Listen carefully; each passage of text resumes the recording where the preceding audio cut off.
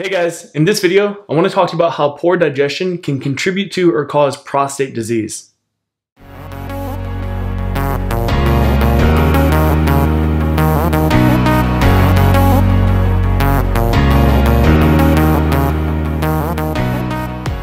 If you're familiar with our YouTube channel, then you know we talk a lot about estrogen and its roles in the development of prostate cancer, prostate enlargement, and various types of prostate disease. So if you haven't yet already, definitely be sure to watch this video that discusses in more detail how estrogen can directly act on the prostate, enlarging the prostate, and contributing to prostate cancer cell growth. Now in the past, I've talked in depth about how everything from xenoestrogen, so the estrogen mimicking chemicals or substances in our environment, to phytoestrogen, so chemicals in our food that mimic estrogen, to stress, and how hypothyroidism can all contribute to elevated levels of estrogen and therefore contribute to estrogen-driven conditions like prostate disease. However, one very important topic and a dominant cause that we have not yet discussed of estrogen dominance is gut dysfunction. So improper digestive function that leads to the leakiness, the inflammation, and the dysregulation of the digestive tract. Now, I have mentioned in the past the importance of good liver function and how liver impairment can lead to elevated levels of estrogen because it is the liver that metabolizes and solubilizes estrogen to be excreted from the kidneys and out of the body, and how the liver is responsible for converting up to 80% of the thyroid hormone into the active form, and the thyroid hormone generally opposes and regulates estrogen, keeping it in check. And although the liver is one of the most important organs of the digestive system, it's responsible for regulating the production of bile so you can digest your fats. It helps to neutralize stomach acid, and it plays tons of very important roles in the detoxification of certain toxins that would otherwise impair the functioning and the integrity of the digestive tract. But the liver is not necessarily what I want to focus on today. Instead, I want to share with you emerging research that talks about how gut dysbiosis, which is basically an imbalance of pathogens and bacteria in the gut, particularly in the small intestine, and how that can contribute to elevated levels of estrogen and therefore prostate issues. Now, I have briefly mentioned in the past how the intestines play an integral role for the proper production and synthesis of certain hormones. For example, the intestines play a key role in the proper production and synthesis of thyroid hormone. So there's a strong correlation between gut dysbiosis and hypothyroidism. However, there is emerging research that focuses on a specific group of microbes in the gut known as estrobolomes, which are responsible for the synthesis and metabolization of estrogen. And in fact, the research goes on to show that gut dysbiosis, so having a bacterial imbalance in the small intestine, something like SIBO or small intestinal bacterial overgrowth, can interfere with the functioning of these estrobolomes and therefore lead to estrogen issues. According to the research, the estrobolomes, which are a collection of pathogens in the gut, are actually majorly responsible for affecting the excretion of estrogen in the body as well as the circulation of estrogen throughout the body. You see, the microbes in the estrobolome produce an enzyme known as beta-glucuronidase, which deconjugates estrogen into the active form. So beta-glucuronidase activity, in other words, is responsible for producing the active unbound form of estrogen that performs the physiological processes in the body that are dependent of estrogen. So when the gut is healthy and generally free of pathogens, that equilibolome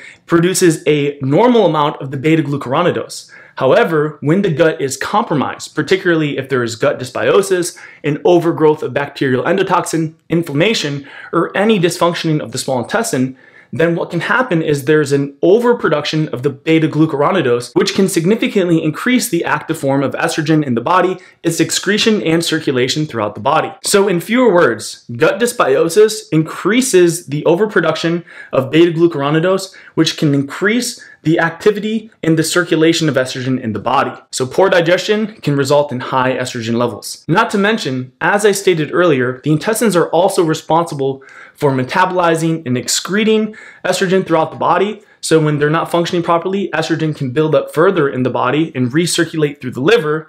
And at the same time, the intestines are responsible for synthesizing other important hormones like thyroid hormone, which would regulate estrogen and keep it in check. So in a couple of different ways, poor digestion can lead to chronically high estrogen levels, and getting back to the main part of this video, can contribute to estrogen-driven conditions like prostate disease. In fact, there's specific research on how gut dysbiosis can affect the prostate gland and is associated with prostate cancer. And as I share in just about every video that we make on prostate health, Estrogen has been known to directly affect the growth of the prostate and is known to contribute to prostate cancer. So at this point, you're probably wondering, what can I do to keep my digestion in good enough shape to make sure that these microbes in my intestine are producing the right amount of this enzyme, so that way my estrogen levels are not chronically high and contributing to prostate disease?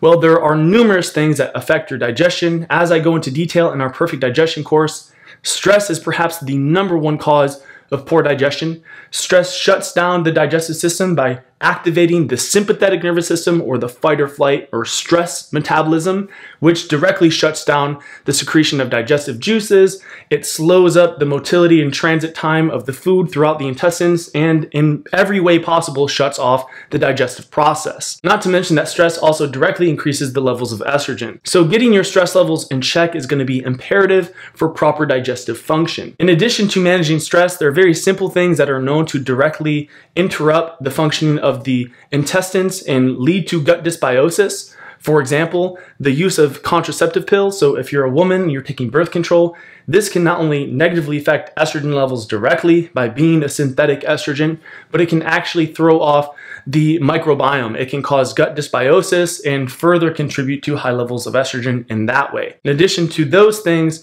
some common culprits and contributing factors to poor digestion are obviously going to be eating foods that don't digest very well.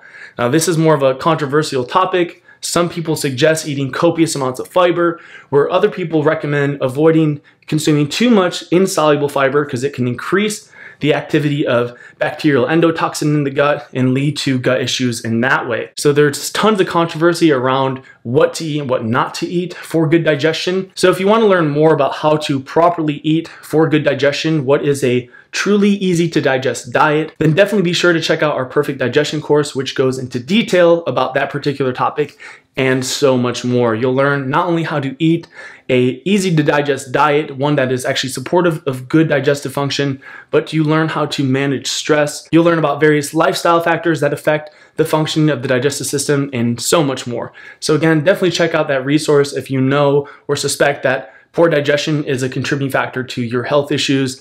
And if you have elevated levels of estrogen or any known estrogen-driven condition, you're definitely going to want to get a handle on any sort of digestive issues like chronic constipation, gas, diarrhea, bloating, etc. And just to leave you with a couple of very simple, actionable tips right now for bringing down the overgrowth of pathogens in the small intestine, one thing I highly recommend for most people that have this or suspect this condition is the use of activated charcoal. Just 500 milligrams can actually help reduce the overgrowth of bacterial endotoxin in the gut.